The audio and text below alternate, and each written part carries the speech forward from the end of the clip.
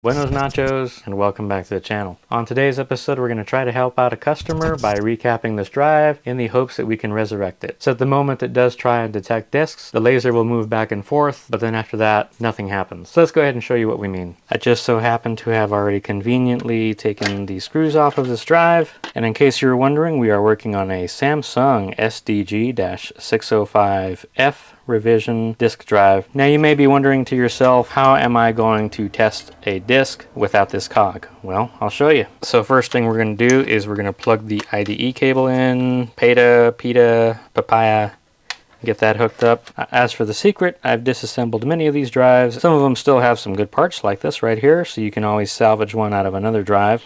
And of course we're going to be trying out this guy right here. Of course there were over 1 trillion of these units produced, even though it claims it's a limited collector's edition. So we're just going to put that right in here, and we're going to do our best to scratch the heck out of it. So if you take a look here, it looks like the disk wants to read, right? Like the laser's right there, it's detecting it, and then it goes back. It's still trying, spinning up really fast. This is going to be one of those times where the game actually works, but I don't think so. It looks like it's stopping. So I did not experience this issue before. The console is throwing error 10. So this is definitely the first time I've seen error 10. If you've never encountered this error before, or if you have, the internet recommends that you check your cables. I've put another drive into this console that I know that works. It may work a little slowly, but it works. So I think it's safe to say that it's this drive that has some kind of a problem, but we will humor you and we'll go ahead and reseat our cables.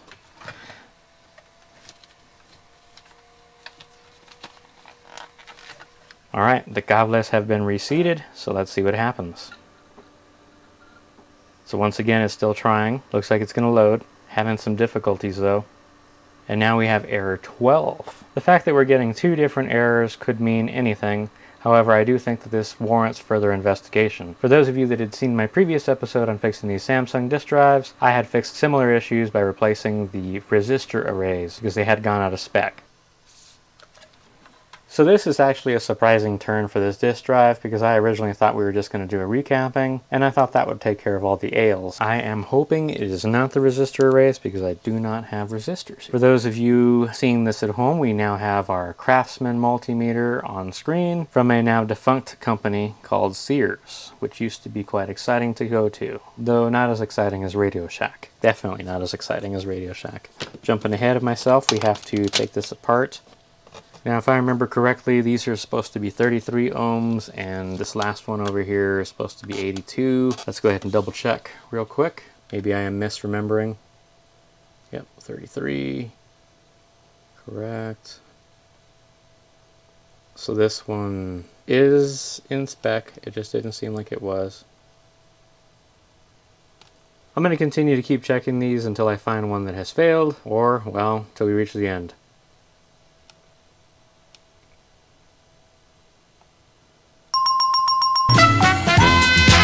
So what do you know? Looks like we found one that has failed, and this one's actually open according to my multimeter. I mean, I'm applying a tremendous amount of pressure on it, as you can see, and it still shows as open on our multimeter. So this guy has probably failed, and that means we're going to have to replace this entire resistor array. This is quite the surprise. Let's go ahead and check the rest of these for surety, or thoroughness, if you prefer the use of that word over the other, unless I find another one that's bad.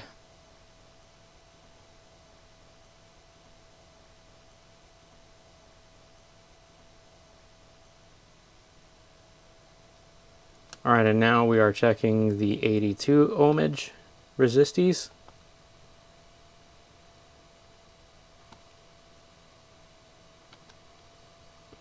Should start calling them resisticles. We've checked all the resistor arrays that usually fail on these Samsung drives, and well, we did turn up one resistor array that has indeed failed. I'm unfortunately going to have to put a pause on this as I do not have what I need here at the moment. We'll go ahead and mark down the failed resistor array with our Sharpie. and we'll be back with those much needed supplies. Alright, I've returned with our resistor arrays. In case you're needing to purchase these in the future, there's a part number from Digital Key, aka DigiKey. Since my last repair video on these Samsung drives, I've learned quite a bit about resistors. Not only will the one that has failed will fail, but other ones of similar type will also fail. So it's best to just replace them all instead of only replacing the failed one. So we're going to go ahead and do that now. That was the improper way to remove that connector. So I've personally never seen the 82 ohm resistor arrays fail, but if I ever start seeing them fail, I will definitely start replacing them all. For now, we're only going to replace the 33 ohm resistor arrays. We're going to be using our hot air wand, and then we're going to remove all of the resistor arrays that could potentially fail. I don't think we need 450, so we're going to lower it down. So I have a feeling these boards want to pop on you, so we'll probably use 330C.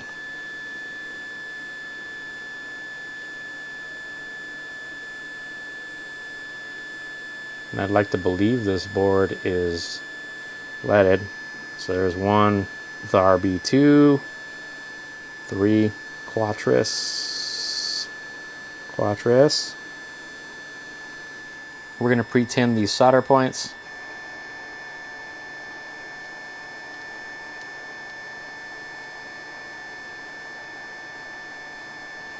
Probably would be time for some flummox, huh? I really didn't want to use it because it just spews out so much every time I do. So you always try and put a little, but it's never a little that comes out.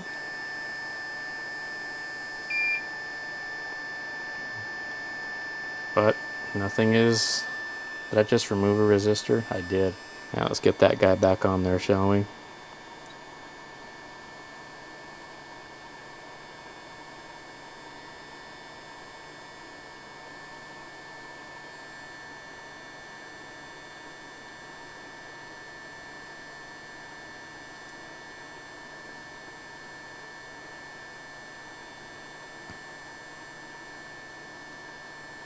See if we can steal some flux from over here to help that.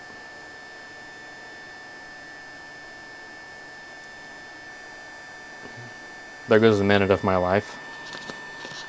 So there's our 4. I'm going to attempt to place these best I can for now. There we go.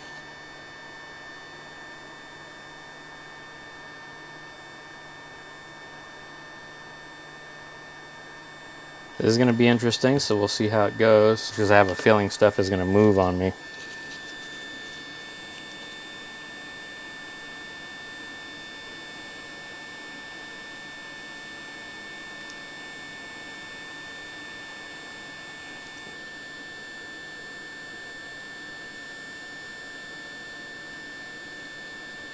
So that one went into place.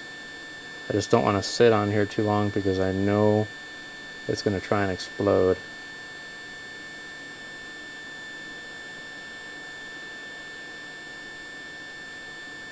So it's a little offset.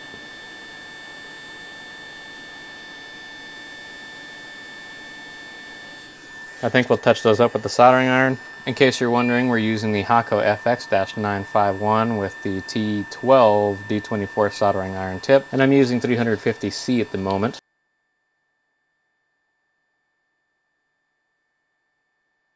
I'm amazed at the heat transfer on these things.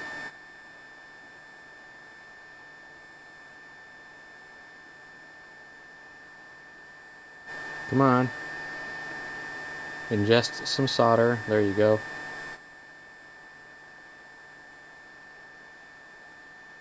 I think we're all good. We've now replaced all of the 33 ohm resistor arrays, so it's now time to clean up our mess. These are fancy Kimtech wipe tissue, which claims to leave no fibers behind, but we all know that's not true. So I think what I'll do is I'll brush this down a little bit before I do that. That's what I should always be doing.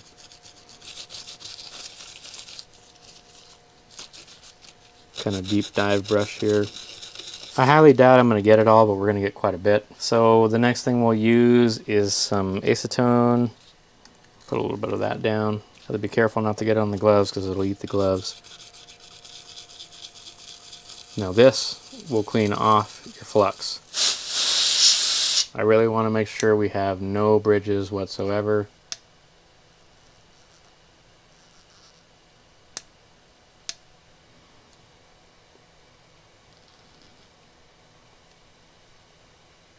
Yeah, those joints look immaculate. The only one that I have a question about is the one right at the very edge, right there, bottom right. So we'll touch up that one with just a little bit of solder. Now I'd say we're safe to call it good. We'll go ahead and test this board out in the drive. This console's asking us for the time, but that's normal because we don't have a clock capacitor installed. Ooh, Microsoft. Well, well, well, looks like it was the resistor array after all. Absolutely amazing. Well, as you can tell, Doom is running on this console. So the disk drive repair was a success, and it ended up being the resistor arrays this entire time. I had given the customer a 50-50% chance on whether it would work or not work. Luck was with the customer, and as you can see, it works. They definitely lucked out with the resistor arrays being the failure and not capacitors. I have a little bit more work to do, a bit more preventative maintenance on this drive, so we're going to go ahead and leave this video here. If you found this video helpful or useful, please remember to leave us a like and subscribe, and thanks for watching. Until next time.